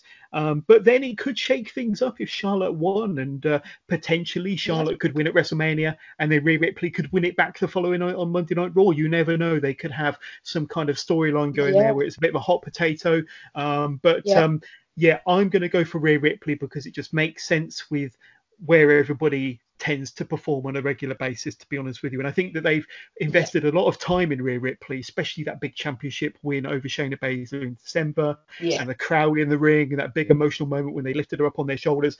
And I think that was only a few months ago when you think about it. I think they need to capitalize on that wave of emotion and that momentum, certainly when you look back to, War Games and Survivor Series and then that championship win in December, I think that there's a lot more they can do with Rhea Ripley on the NXT brand as the champion. And I'm going to go with Rhea Ripley. But I think, and I've done it to myself again, that was a match I wasn't necessarily hyped about, but I'm looking forward to it more now. So that could be a good one. That could be a really good one. So let's talk about the Boneyard match then. So I think we spoke about it at the top of the show and the reasons why they're calling it the Boneyard match as opposed to a Buried Alive or a Graveyard match. The Undertaker, the American Badass, Mark Calloway, the Dead Man, whatever you want to call him, he's going to be there against AJ Styles. Now, AJ Styles has done a great job in promoting this match. He's been involved in Undertaker's wife and some great promos and in real names, Mark Calloway and everything, and really kind of stirring up the emotions of the Dead Man. And the Undertaker, his promo Monday night was just epic. His promo was fantastic, and it was like the real Mark Calloway was there, and he was angry, and he was, wanting blood, wanting revenge against AJ Styles. And I think we spoke about Edge and Randy Orton earlier in the build and the epic promos and the, how it's really delivered before the two even face each other in the ring. And this one, much the same, has done again. And I'm intrigued by what a Boneyard match might entail and how it might go and what they might utilize and how it's going to end. And I'm seriously excited for this one. So I have a funny feeling that, not a funny feeling, I've got, certain kind of feelings that the Undertaker has a lot of respect for AJ Styles, and much in the same sort of way that he wanted to put Kurt Angle over. Kurt Angle was rumored to be one of the Undertaker's opponents, and Undertaker wanted Kurt Angle to beat him at a WrestleMania and to beat his undefeated WrestleMania streak. That never happened. They never had a WrestleMania match in the end. But I've heard that the Undertaker has similar feelings about AJ Styles as he does with Kurt Angle and with Shawn Michaels, and we know what sort of respect the Undertaker has for those two individuals. I've got a feeling, because of that respect for AJ Styles, I've got a feeling that he's going to put him over at WrestleMania. I think this could be another loss for the Undertaker. I do think Gallows and Andersons, them arse clowns, as the Undertaker described them, or whatever it was from Monday nights, get involved. But I'm very much intrigued by this, and I think my head is saying the Undertaker, but I would like to see AJ Styles win this one, and I don't know how he's going to achieve it, but I think somehow he will. What about yourself? I'm the same as you. I think that it's been built fantastically, and that promo that the Undertaker did on Monday it gave me goosebumps, and it was like I'd gone back to sort of the Ministry of Darkness Undertaker with his intensity and his I love the fact that when he was talking about Michelle McCool, he couldn't say her name, and he kept saying, I know that he did say Michelle McCool, but he kept stopping and saying her, so you can see that he's sort of really torn. I really, really do think, and I'm going to put it out there, if this is Undertaker's last match and this is how he goes out, he's going to go out looking like $1 million. He will put AJ over, which is, passing the torch essentially. Yeah. In a match that's synonymous with him. And I would be happy. I really would be happy, because as much as I love The Undertaker, as much as I've followed his career, I've cheered for him, I've booed him, I've cried when he left his hat and his coat in the ring and his gloves, I think it's time. I really, really do think it's time for him to go. That's not to say that I wouldn't love to see him as some sort of manager, but I think AJ's going to win, and I think it's going to lead to The Undertaker disappearing, possibly for good, as an active competitor. Yeah. But one thing I will say is that AJ does the better Styles Clash. I'm sorry, but he does. We'll just leave that there. Yeah. I did put a post out there on the Facebook page the other day comparing Michelle McCool's Styles Clash. I don't know what she called it back in the day, and AJ Something like Styles' Styles Clash. Angel's Wings, or But Angel's Wings, but yeah. They're both pretty sweet. They're both pretty sweet moves. But I think this would be a kind of a good swan song to the Undertaker's career. Going out to somebody that he truly respects, and in a match that he's kind of synonymous with the Undertaker. But you think about kind of the timings, and what happens nearly 30 years ago was the Undertaker first came into the WWF at Survivor Series 1990. So potentially this could be Taker's last match, and potentially he could bow out and wave goodbye on his 30th year anniversary with the company in October, November, around Survivor Series time. So maybe a passing of the torch could point us in that direction. But very, very interesting, and definitely another one of their matches that I'm looking forward to. But we've got a few more matches to touch upon. Now, let's see, where are we? We're getting to the top of the card now. Let's talk about John Cena versus The Fiend, Bray Wyatt. This is advertised as a Firefly Funhouse match. Now, before this match was advertised as a Firefly Funhouse match, I kind of thought, well, a singles match in the ring will be a bit boring, really. They could use maybe a Funhouse, or, with all the mirrors and kind of things like that. But Firefly Funhouse, I'm intrigued again as to what they're going to do. Are they going to enter? You've got all these kind of different dimensions that Bray Wyatt's taken us to over the months, and he's been with the company as the Fiend's nearly one whole year, and we've seen the Muscle Man dance, so maybe we're going to get a bit inside of some sort of Muscle Man dance music dream sequence, who knows. And then of course you got the Firefly Funhouse itself, and so many other things this match could lend itself to, so it's very, very intriguing. I think there's only one way that it can end, as far as I'm concerned. We obviously saw Bray Wyatt, as part of the Wyatt family, lose to John Cena 6 years ago at WrestleMania 30, and that was kind of the start of the downward slope for Bray Wyatt. Although he was always very, very popular and had big WrestleMania matches against the likes of The Undertaker, Cena, Randy Orton, he was always positioned on top in that sense. He always lost. So I think this is his opportunity to not only get his win back, but to have a little bit of a WrestleMania shine and WrestleMania victory for a change. And I think that after having lost the championship to Goldberg in Saudi Arabia a couple of months ago, this is WWE's way of repaying the Fiend, repaying Bray Wyatt for all of his hard work, all the money that he's made them with the Fiend's character.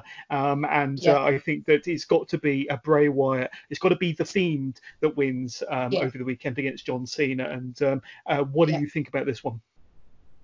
I'm exactly the same as you, but I'm going to take it further. I want this match to be absolutely batshit insane.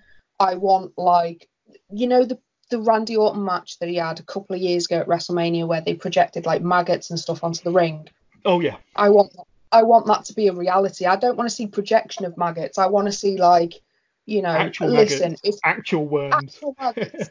if we had to endure Roman Reigns being fed dog food or whatever it was on SmackDown, I'm pretty certain that they can do it for real.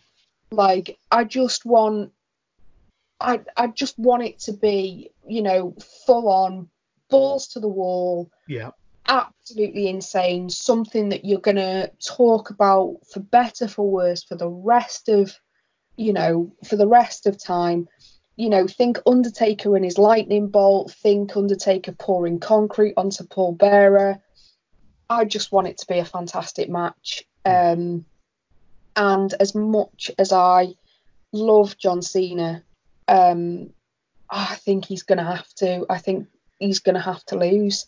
What I would like to see, though, is the Doctor back again. Can we make that an annual thing, please? I want the Doctor of Thugonomics back. Yeah, that would be neat. Yeah.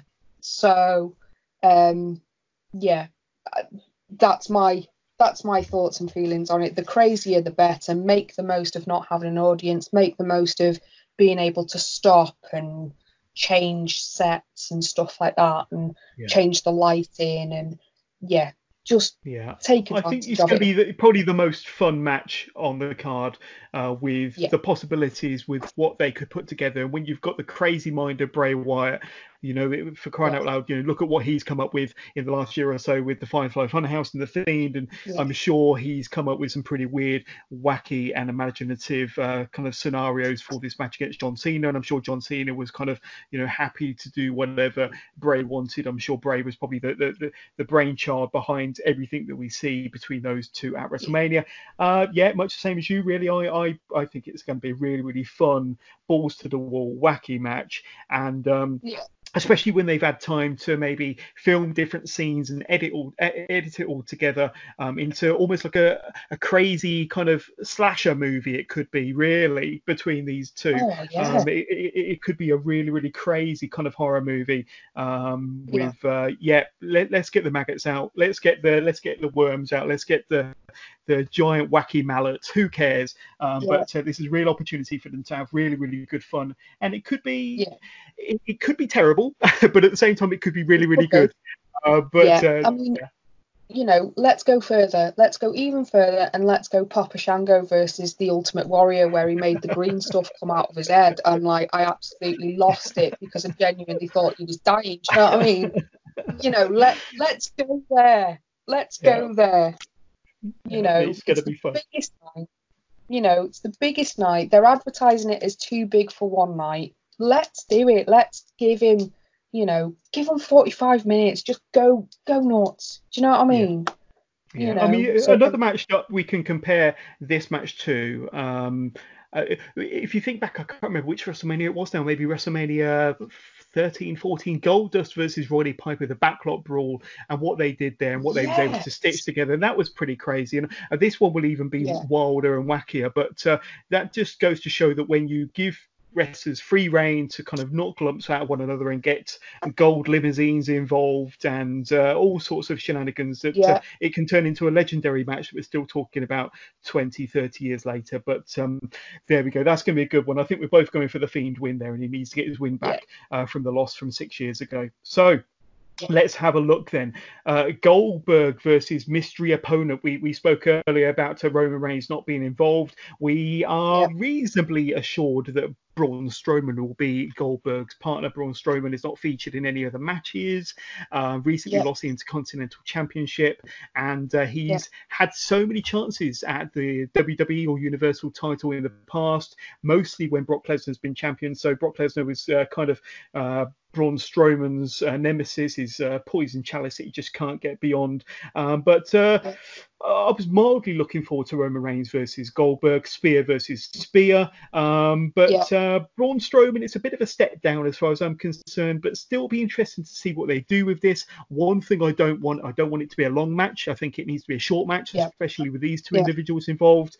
Make it short, make it impactful. If you think back to Goldberg's match against Brock Lesnar from a few years ago at WrestleMania, that was a 5-minute match, but it was awesome for what it was. It was just move after move, impactful, 5 minutes, and it was done. Let's have a similar yeah, match here, please. You got to think, yeah, who might win. Braun Strowman is the regular. We're going to see Braun Strowman on the TV every single week compared to Goldberg, yeah, who we might only see once a month potentially. So do you want the yeah, title to be on another part-time champion or somebody that's going to be there every week? And I kind of got yeah, the feeling that after all of the opportunities they've given Braun Strowman, this might be the final opportunity, yeah, and let's do it on a big stage. Let's do it on a WrestleMania. So I'm going to go for Braun Strowman for that kind of yeah. deserved feel good factor. Let's give him the title that he should have won a while ago, sort of thing. But what about yourself? I'm with you. I will go into teacher mode and be like, let this be a lesson to you, WWE. This is why you do not give Brock Lesnar the Money in the Bank briefcase. Because if somebody else would have won Money in the Bank and hadn't cashed it in, boom, you could have set it up. Yeah, So always have that contingency plan. Don't cash in Money in the Bank too early, lads. I would like to see Strowman win. And spoiler alert for the McIntyre Lesnar match. I'd like to see a WrestleMania 21 finish to the card where you've got a new champion on Raw, new champion on SmackDown, taking it through to the next phase of storylines. Yeah. However, can I have it where we have a Matt Riddle run-in, please? And Matt Riddle just absolutely destroys it, because that is something I want to see. As much as I love the Broserweights, I really need to see Matt Riddle versus Goldberg. I'm sorry, I do. It's got to be a SummerSlam match. It's got to be a match for SummerSlam. Yeah, it's a match that I bloody well deserve for all the times I've sat with my head in my hands, watching through my fingers, going, please don't win the title. Oh, he's won. See you later. I'm out, kind of thing. However, it would be interesting if they did a finish to the card like they did with 21. I've heard, and I don't know whether you've heard this or not, the state of Florida have now issued a stay-at-home order. Yeah. Which means that WWE don't have a SmackDown for next week. So they may have to have an enforced break for the rest of April. And I think it would be quite nice if they came back with fresh content, with fresh champions. Yeah, so that's a really good point. Yeah. I don't know whether you've heard that. That's one of the things that I've heard. Yeah. The source that I have, I think it's something like Wrestle Quotes or Wrestle. I'm sure it's Wrestle Quotes on Twitter. They're usually pretty spot on. And it would just be interesting to pick it up where they left off with new faces. So yeah. There we go. I think we're both going for Braun in that one. Is that correct? Yes, please. Oh, there we go. And I think it's long overdue. But if this is going to be his fourth, fifth, sixth attempt at a world title, Universal Championship. And if they don't deliver on this one, then they might as well just, I don't know, send the guy packing. But but yes, this is got to be done this time round. Careful though, because careful though, because you'll start Strowman his AEW rumours. Come on now, be careful. Well, this is it. We don't want to send him packing to AEW yet, but there we go. So what we got left on the card to talk about? Let's have a little look at Becky Lynch and Shayna Baszler. So another match that's been built fairly well. Some good promo work from both. I didn't really kind of understand why they did the whole vampire biting of the neck thing when Shayna kind of burst onto the scenes kind of all them weeks ago. But they have used and booked Shayna Baszler very well. Of course, she won the TLC match at the end of 2019. She had a very, very strong showing at the Royal Rumble, and of course she dominated and obliterated her opponents at the Elimination Chamber. So they really have kind of pushed Shayna Baszler as this kind of monster heel. And in the absence of Ronda Rousey, I suppose Shayna Baszler is that legitimate fighter that is a credible threat to Becky's championship. And of course, Becky's been Raw Women's Champion now for one whole year. She was Becky 2 belts after WrestleMania 35 last year. Hell of an occasion that was, of course. But Becky's heat has gone a little bit off the boil in that 12 months. But WrestleMania season, it's the season where it's the time when she thrives. It's the time when she's really kind of in her element, you could say. So I think this could be a really good match. You've got two very good wrestlers, two very good characters. But which way are they going to go? I mean, Shayna has always been billed as the dominant monster heel that can, you've got a tap, snap, or crack, I think it is. But she's got a Karafuda clutch that she loves to utilize. Becky's got her disarmer. So it could be a match of the submission hold. You never know. But I think the way they've been building Shayna, I think the title is going to change over the weekend at WrestleMania, and I think we're going to have a new Raw Women's Champion in the shape of Shayna Baszler. But what about yourself? I'm the opposite. I would like Becky Lynch to retain, just because she's not quite at the year mark for a title reign. If she defends on Saturday, she is at 362 days. Right. And if she defends on a Sunday, she's at 363. She's currently the longest reigning Raw Women's Champion. I'd like to see her get to a year, selfishly, because I really, really like her. I always have. Yeah. I worry that putting the title on Baszler at this moment in time is too much too soon.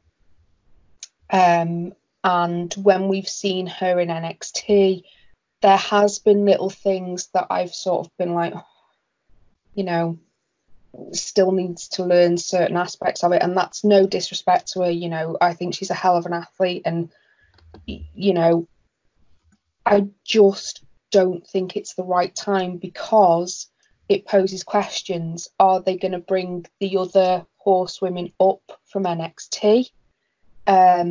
Possibly to help, possibly to get involved. But if Lynch does retain, who's going to take that title? And of course, if that is the case, and Lynch does retain, it could be that Nia Jax comes in and they have a feud and go from there. Because we know that Nia Jax is coming back, so obviously you've got to think about how they'll try and put that in if she has returned. And also as well, we've got to bear in mind the opinion of Vince McMahon. Vince McMahon is not particularly keen on Shayna Baszler by all reports. Sure. I could be completely wrong on that. He may not want to. You know. But yeah, I've got Becky Lynch to retain. Hopefully, I've written in brackets.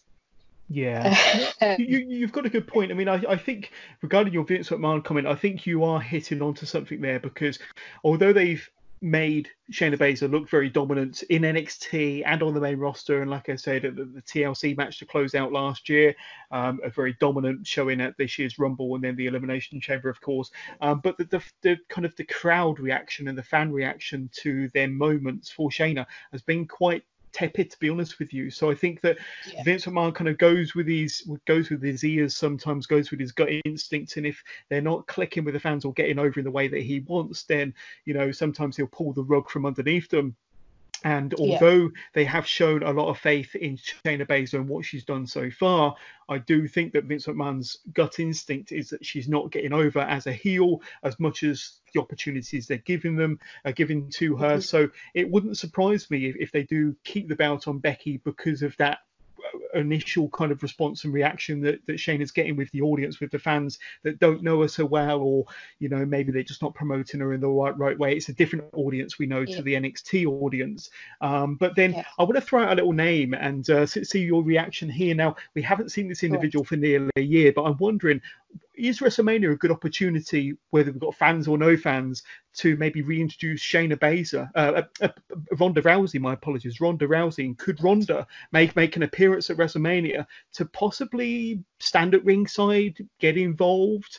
You know, you've got to think that Becky and Ronda still have that kind of unresolved rivalry that never really, you know, you had that pinfall at WrestleMania, but was it a pinfall? Was it not? It wasn't that kind of one-on-one singles match that we were all kind of wanting for WrestleMania.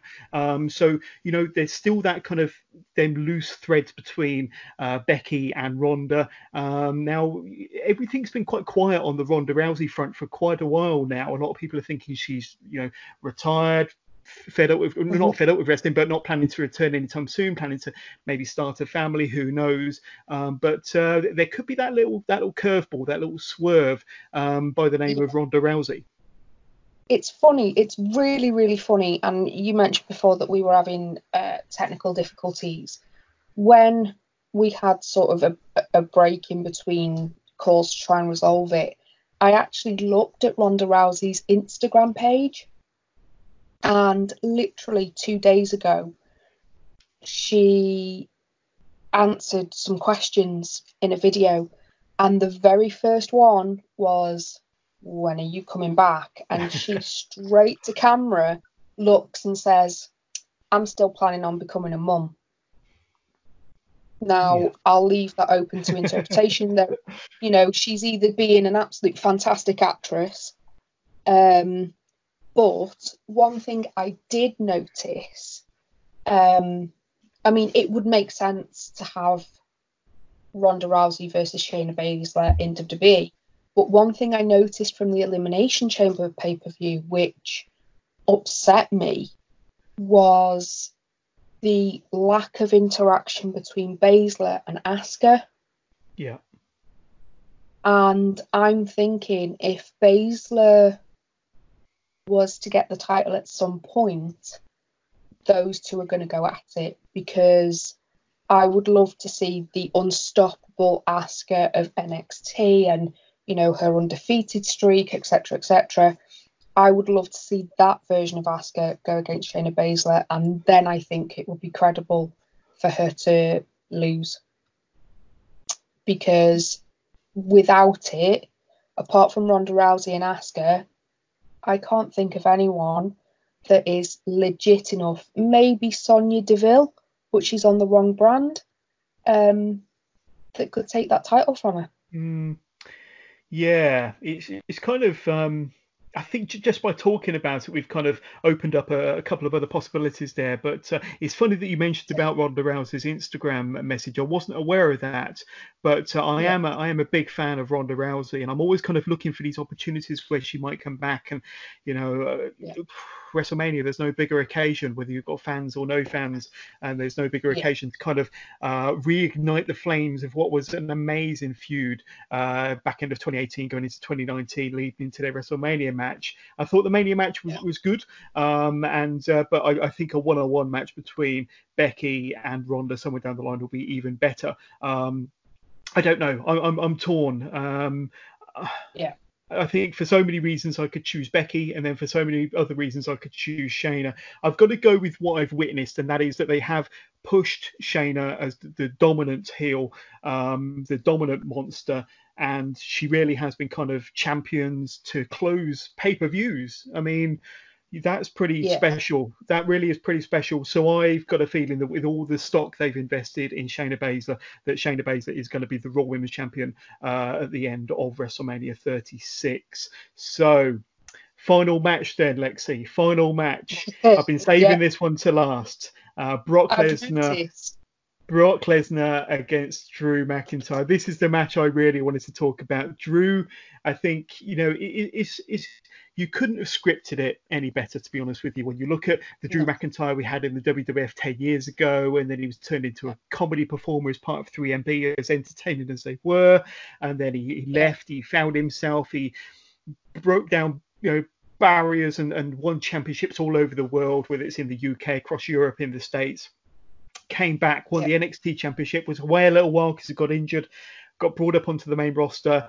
He looks like a beast. He talks, you know, so eloquently, and he's brilliant on the microphone. He's so charismatic. I think the Claymore kick is possibly the best move in WWE at the moment. He's showing at the Royal Rumble this year is probably as good, you know, a Royal Rumble appearance you could kind of put on anybody in the last 20 years.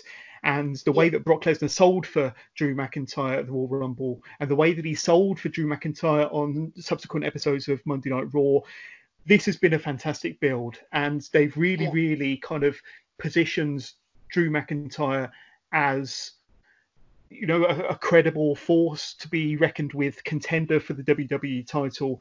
He's been positioned as somebody on the same level as Brock Lesnar as well, which is quite interesting, and somebody that Brock Lesnar is quite intimidated by as well. And I think this could be a really hard-hitting, dramatic, exciting match come. I think this is going to close night 2. I think this is going to be the main event of main events. I think this is going to close night 2. Yeah. I really want them to follow through and give Drew McIntyre his moments. The only slight kind of twisting of the gut is the fact that there's going to be no fans to witness Drew McIntyre's crowning moment, which he so deserves when you consider everything that I've just said about him. Yeah. Then that kind of makes me think, well, let's give him an audience and let's do it at SummerSlam. So let's have a rematch in, a few months' time. But then we don't know if we're going to have a SummerSlam. So let's give him the title at WrestleMania. So I think it's going to be Drew McIntyre. Drew McIntyre, I'm just so excited and so happy for what they've done with Drew and for what Drew has been able to, he's clawed his way back into this position. WWE has nothing to do with this. This is his guts. This is aspiration. This is a want and a will and a desire to be better and to be the best. And he has got nobody else to thank for this apart from himself. And I really want them to follow through, give Drew his Daniel Bryan moment from WrestleMania 30 and put the title on Drew McIntyre here on Sunday night over Brock Lesnar. But what about yourself? I mentioned before, I want a WrestleMania 21 finish. I want 2 brand new champions to go forward and take the company forward. I will be annoyed if it's a squash match because I think that it deserves to be not a long match, but it deserves to have a good chunk of time. And can you imagine the scenes? Did you see the reaction in his local pub from his hometown when he won the Royal Rumble in the pub? That again, just that moment. They might not be physically there, but watching it in real time, the scenes would be absolutely unreal. It would be fitting that we had the first ever British born WWE champion crowned in the same year that the British Bulldog goes into the Hall of Fame. That would be quite nice. It would certainly keep us Brits somewhat happy. But yeah, I'm really, really hoping that it happens. WWE dropped the ball years ago with Bad News Wade Barrett. Yes. But I think going through everything that McIntyre has gone through, I think if the Drew McIntyre of 10 years ago had been given this opportunity, he would have wasted it. Yeah. And now he's gone, he's paid his dues, he's realised that he was given so much so soon, and now he's like, I cannot lose it. I have to make the most of it, which makes it even sweeter if he does it. It will be interesting to see whether Paul Heyman plays a role. As we know, Paul Heyman is the advocate for the reigning, defending, undefeated WWE champion. But yeah, I think it can only go one way, especially with the world being as is at the moment. Brock will probably want to go to his farm. I heard rumours that he lives in Canada now. Yes, Saskatoon. Yeah. Yeah. So if he lives in Canada and it's still quite strict on travel and movement, I think he's going to want to go home. I can't blame him, to be honest. Yeah. So yeah, I think we've got to think long term. And one of my gripes with WWE at the moment is that we don't see the major titles on a regular basis. And I think putting it on a full-time member of the roster is the way to go. So yeah. Couldn't agree anymore. And Yeah, I'll be absolutely made up for Drew if he Yeah, does manage to retain. I think it'll be a really good way to end WrestleMania as well. Give it the main yeah, event spot on night number two, and to have that kind of really, when the world is feeling shit at the moment, and we're all kind of yeah, impacted one way or another, whether it's little or large, by the coronavirus. Let's go out on a high. Let's, end on a really happy note. And I think that yeah. Drew winning the title is a really happy note. Now, bear in mind that this was filmed over a week ago. I did hear that, Mhm. that Brock Lesnar was not a happy bunny during those tapings, and they had a confrontation. Vince McMahon stormed into the office when a big meeting was happening because they had a Wow. strict schedule of matches they wanted to keep to, that they wanted to film in a particular order. Brock was positioned to have his match filmed at a certain time slots, possibly the last match or one of the last matches to be recorded, to be taped. And Brock just wanted to get home. You mentioned that he lives in Canada, in Saskatoon, and just wanted to have his match done and so he could get out of there because he didn't want to be around people. I'm guessing he's not a very sociable person at the best of times. Yeah, So I don't know whether that played into the match and how the match played out, but I'm only hoping that Brock did the right thing and put yeah, over Drew McIntyre the way he's been putting him over all these weeks since the Royal Rumble, which I'm a big advocate of Brock Lesnar. I'm not his manager advocate. I'm not Paul Heyman, but I am an advocate of Brock Lesnar. And I'll yeah, say till the cows come home that he's one of the best workers and best sellers in the business, and he has certainly done that for Drew McIntyre. So let's hope that WWE, Vince McMahon, and Brock Lesnar did the right thing, and they give the fans what they want, and that's a Drew McIntyre win to close out the show. And I think that Drew McIntyre deserves no less. And like I said, the only slight sour thing is that there'll be no fans to witness it. But yeah, let him have another big moment at SummerSlam, and he can have a rematch against Brock then and retain yeah. in front of 20,000 people. But yeah, Lexi, we've just spoke for an hour and a half there, I'd say, on the 16 matches, and it's a hell of a card. And now, It is. are you a little bit more excited for WrestleMania now that we've gone through all of that? I think I am, yeah. It's just sort of hit me that, oh my God, we are at WrestleMania weekend. We are. And it's like, oh my God. So now I'm going to have the conversation of, right, are we having snacks or not? Because then I'll have to bake because that's You've what got I to do. have It's a snacks. WrestleMania. You've got to have It's a snacks. tradition. It's a tradition. Speaking of But yeah, traditions, what do you have a particular go-to snack? And I'll tell you what mine is in a minute because it's the same every year. It's like when I have Chinese, it's got to be the same Chinese. But when it comes to WrestleMania, I have a strict routine as far as what snacks I have. But what about yourself? it varies. I'll be honest. When I was younger and a little bit thinner, um, a lot thinner, it was whatever I could get my hands on and whatever would keep me going. I'd probably have a few alcoholic beverages during the time and go from there. But as I've gotten older, I do what I call graps and wraps. So I have fajitas essentially Yeah. while I'm watching because they're quick to do and it rolls off the tongue quite nicely, graps and wraps. And then it's always something baked afterwards for the next course. So at the moment, snickerdoodles are a favourite, but I'm gutted because they don't actually have Snickers in them. I am gutted at that. Um, yeah, they're like shortbread that's rolled in cinnamon and sugar, so they'll Sounds probably lovely. get done. And then I don't know, I might make some flapjacks this year.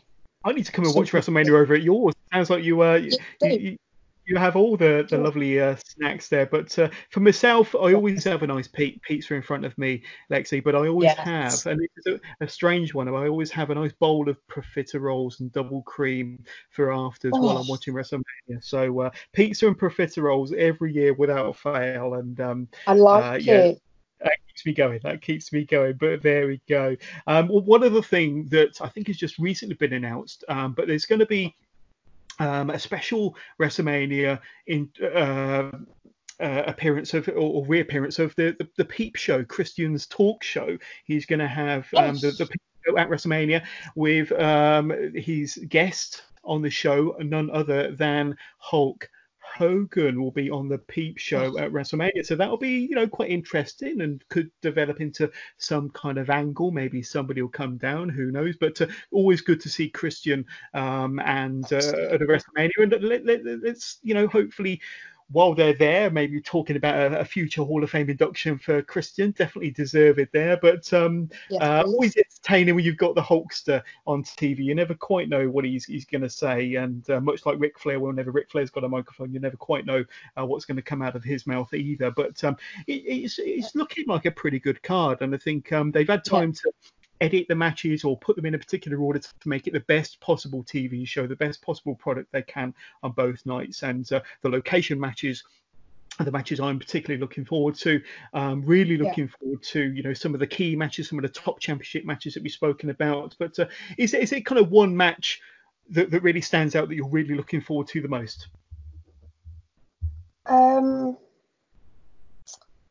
You've put me on the spot now. Let me ask the question in a slightly different way then, because Mags, who's a regular on the Wrestling with John's podcast, did actually send us a question through Twitter asking which match do you think will be best in terms of in-ring action? So which do you think will be kind of deliver in terms of the star ratings, or the one that we're all going to be kind of, picking our chins up off the floor because of what went down in a particular match? I think it's going to have to be Sami Zayn versus Daniel Bryan, to be fair. Just going by previous or things that I've seen previous from them, whenever it comes to that big match show, that big event feel, I think they always do something to make it above and beyond and stand out. So yeah, I'm going to go with that one. The other one could be Edge versus Orton. And the last man standing match, but I think that's more from my heart than my brain. So yeah. Some good choices there for myself. I'm really looking forward to Undertaker versus AJ Styles and seeing what they get up to there. As we know, AJ Styles is going to bump all over the place with the Undertaker, but I got a feeling that with that respect factor there, that the Undertaker could be putting AJ Styles over. But I've just kind of waxed lyrical about Drew McIntyre and Brock Lesnar. I think that's going to be a wonderful match, and I think it will be a main event that will not disappoint. We've had a few WrestleMania main events over recent years that have disappointed. I think this one, if it goes on last, will definitely not disappoint. But Lexi, that's pretty much it from this episode 118 of the Wrestling with John's podcast. We've covered all 16 matches that's penciled in for WrestleMania 36, but it could all look different when we come to see it when it airs on the WWE Network on Saturday and Sunday night, because things might have changed. People might be involved or not involved, as the case might be. Compared to what's on paper at the moment. But listen, I want to thank you so much for your time, and thank you so much for being a wonderful guest. I always love having you on Wrestling John podcast. You are a really, really great guest. And just to let people know that you've recently written a new article to go on the website, and I do have it here. It is, if I can be just for a minute. So that will be dropping on wrestlingwithjonas.com very, very soon. But your article before that, at this time, an extra large shot. That one is available for people to read along with all of your other reports and articles on wrestlingwithjonas.com. But I want to thank you for being an excellent contributor to the website and a really, really good guest on the podcast. And we can't wait to have you on again sometime in the future. Oh, fabulous. I'd love to come back. Thank you. No, you're very, very welcome. And there we go. So that pretty much wraps up day 3 of 5 podcasts, 5 days, 5 podcasts from the Wrestling with Jonas podcast. Now, we do have 2 more podcasts coming up very, very soon to complete the 4th and 5th day of 5, as I've just mentioned. Day 4, we will be covering day 1 of WrestleMania 36 with Kurt Johansson from Ringsiders Pod and Kurt's Angles podcast. So Kurt's Johansson, who's been on the podcast many times before, will be back with us to review day 1 of WrestleMania 36. And then day 2 will be covered by Matt Bayliss and Grizz and myself. So it'll be a 3-man booth to cover day 2 of WrestleMania 36. And that will be dropping on Monday. The Kurt Johansson episode will be dropping on Sunday. And day 2 of WrestleMania 36 will be dropping on the Monday. So 5 days, 5 podcasts. I think I'll have a well-earned rest and a glass of wine or beer or something, whatever I can get my hands on after those final couple of podcast drops. But thanks again to Lexi for being a wonderful guest on this week's episode of the Wrestling with Johners podcast. Please keep it tuned to the Wrestling with Johners podcast. And if you've enjoyed this podcast, please don't forget to press that ever important subscribe button so that you're notified every time a new episode drops. Thanks again to Lexi. Thanks again to everybody for listening. We'll catch up with you all again soon.